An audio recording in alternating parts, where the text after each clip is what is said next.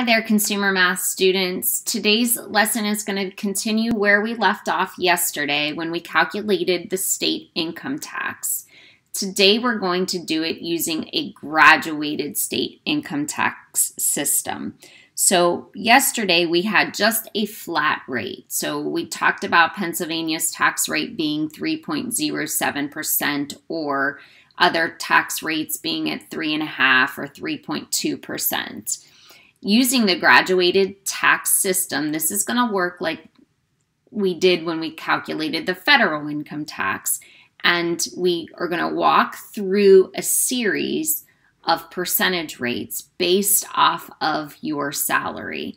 So the more money that you earn per year means the higher the tax bracket you will be in and the higher the tax rate will be. All right, so once we've completed that, then we're going to figure out how much taxes are taken out per pay. So our graduated income tax is a system that increases the tax rate at different levels. All right. From chapter 1, we had to figure out what our salary was per pay. So we're going to do the same thing. So this formula is going to look similar to that. So we're going to take our tax that's withheld per pay period. So that's consisting of the annual tax that is going to be withheld that we're going to calculate today on the graduated level. And then we're going to divide it by the number of pay periods per year. So in chapter 1, we reviewed that if it was monthly, we would divide by 12. If it was weekly, we would divide by 52.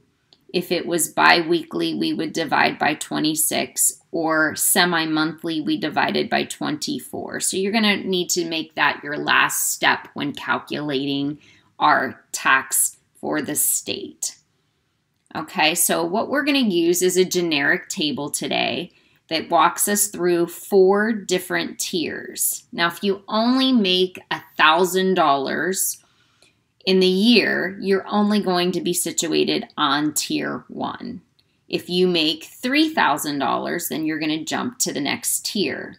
So every time you go up over $5,000, you're going to be at that 5% tier, but you're still going to utilize the 3 tiers below it. So let's look how this works. So Amy is single and receives a biweekly paycheck, and her annual salary is $43,250. Now her biweekly paycheck, remember, biweekly means that she's going to get paid 26 pays per year. What are her state taxes on the graduated scale per year? Now, because she is at $43,250, she's at tier 4. So we're going to make it all the way down here till we hit tier 4. Now, the first thing I'm going to figure out are what are her exemptions. So we got to calculate that taxable wage. And her taxable wage is going to be $43,250. Since she's single with no dependents, we're just going to take $2,000 out of that.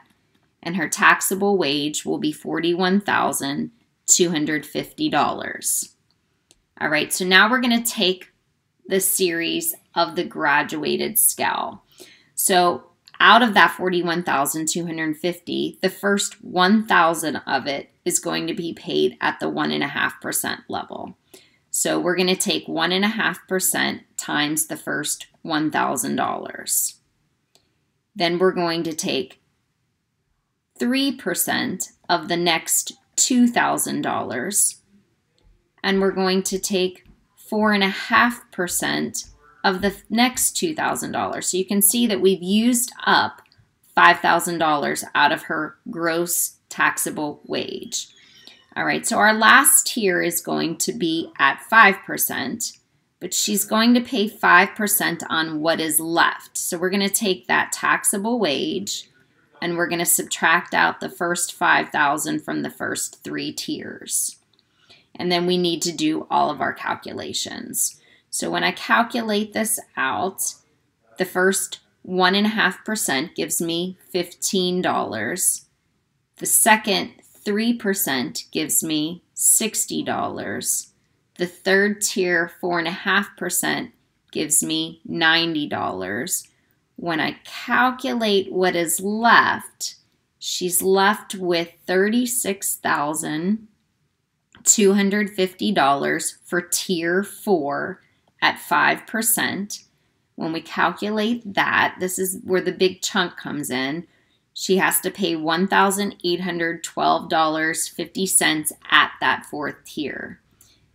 But she also has to pay the 90, the 60, and the 15 for a total yearly state income tax of $1,977.50.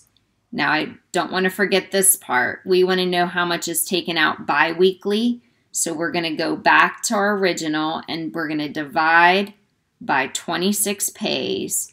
And she is going to be taking out $76.06 per pay. Or her employer is going to be taking that out and sending that amount of money to the state. So what happens here, to recap, she had to walk through the first $5,000 at different tiers, and then what is left over from the 4th tier is taken out at a much higher rate of 5%. We add all those together, we find the yearly state tax, and we divide it by the number of pays per year. And that's how much state tax is withheld. All right, I'm going to give you a minute to pause the video. And I want you to complete concept check number 1 on page 136. When you are ready, play the video and you can see my solution worked out for that problem. So welcome back. So in number 1 on page 136, you can see that we have again met the 5th tier once we take the exemptions out. So at the exemptions, the total salary was $19,350. That takes us to Tier 4. So again, we're going to walk through this system just like we did with Amy's paycheck. 1.5% at $1,000, 3% at $2,000, 4.5% at $2,000, and then we've got to take what is left out of that pay. So we're actually, so I had 5% of the $19,000. That's really 5% of $14,350 after I take out that first $5,000. That's going to give us a total state tax of $882.50, and we're going to divide that by 26 pays for a total of $33.94. I hope that you are understanding. If you aren't, please send me an email and I can further explain these problems. Look on Google Classroom for your assignment for this lesson. I hope you have a great day.